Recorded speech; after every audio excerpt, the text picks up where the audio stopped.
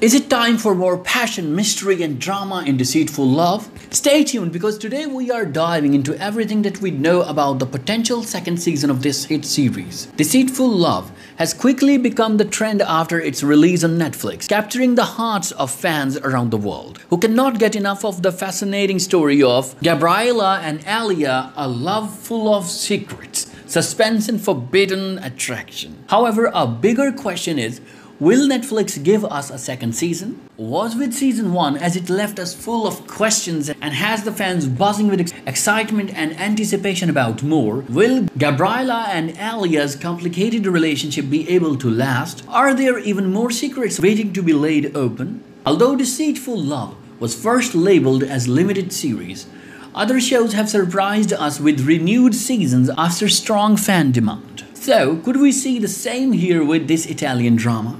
Netflix has yet to announce a season 2. However, how a viewership is doing? This might be renewed soon. The season ends with Gabriella deciding to stay with Elia. Not that her family even thinks anything bad about Elia. It brings both the tempting quality of their relationship and the danger that this might bring to the lives of Gabriella and her family. Much of what drove Elia to be so dangerous could be shown in season 2. Perhaps even putting up tougher times for Gabriella and her family.